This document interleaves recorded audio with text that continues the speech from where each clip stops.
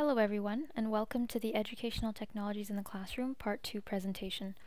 My name is Sifoina, and I'm one of the Accessible Teaching Coordinators at the Office for Students with Disabilities at McGill. So the Office for Students with Disabilities is located on 1010 Sherbrooke on the 4th floor, and you can see all of our contact information displayed on this slide here. The Accessible Teaching at McGill project aims to provide professors, course instructors, and teaching assistants with resources and the know-how to embed accessible teaching practices into their pedagogy. So if you think about it, learners vary in readiness levels, life experiences, perceptual differences, language abilities, and more. And accessible practices are designed to help reduce barriers to learning and also to support teaching strategies that help meet the needs of all learners. So why do we use technology in our instruction? Multimedia and technology allow course instructors to incorporate flexibility into their classrooms while also engaging their students. So powerful technologies applied in meaningful ways can help facilitate accessibility by allowing for flexibility, all-response system applications that gather data from all students, polling, creating a class web page, or reducing barriers to shyness or mobility. I'd also like to add here that all the technologies presented are free, although there is the possibility of purchasing premium accounts for more elaborate features. So today we're going to be looking specifically at how simple educational technologies that are either displayed as virtual walls, video discussion platforms, or websites can be used to test for student understanding. So the first application that we're going to be looking at is called Padlet, which is a virtual wall that allows students to work on a virtual bulletin board that works very much like a sheet of paper. And so they're able to post anything from images to videos to documents to links or texts from any device, so desktops, tablets, smartphones.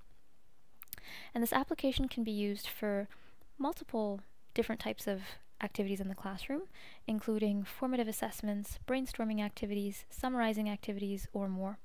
So the teacher simply asks a question on top of the virtual wall and watches student responses populate their screen in real time, really watching the Padlet come to life. So to create a Padlet, the course instructor would have to simply create an account, and then they click Create a Padlet. And in the settings menu that you will find on the top right corner of your Padlet page, you have complete control as to whether you want the link to be public, meaning anyone with a link can view the Padlet, or private. So only particular people can view the Padlet. You can also choose to change the background of your Padlet, and you can also choose to share the link with students, which they will need to participate. So this is what a typical completed Padlet wall would look like. You can see here on top that the instructor has posed a question on the top left of the Padlet. They've also included a short description to specify what they are asking of the students. So on the rest of the screen you can see a number of student responses which will populate the screen in real time. You can also, as the instructor, choose to share the screen, project the screen in your classroom so that you as a class can see the responses coming in live, although students can also see this live on their own screens as well. So Padlet offers some templates that you can choose from when creating your board, and this is mostly related to the aesthetic of your board. And the most important ones to you as a curator would probably be mood boards, bookmarks, Q&A boards, or KWL charts. The next application that we're going to be talking about is called Flipgrid. And this is a video discussion platform that allows instructors to use video to ignite student discussion and engagement. And it's a really great format option to provide to students for a summative assessment, for instance, particularly for students who suffer from anxiety to speak in front of others. So what Flipgrid allows them to do is to record themselves over either on a desktop with a camera or on their smartphone, and to post the video response to a question the instructor has posed. So they can record it as many times as they want until they are ready to post. A typical Flipgrid might look something like this. So at the top here you have the teacher's post question, again along with a little description of what they are expecting. And much like Socrative, instructors will receive upon joining Flipgrid a Flipgrid code that will be their grid on which students can post their video responses to each question. And so when students go onto flipgrid.com, they will be prompted to enter a flip code, which is provided by the instructor.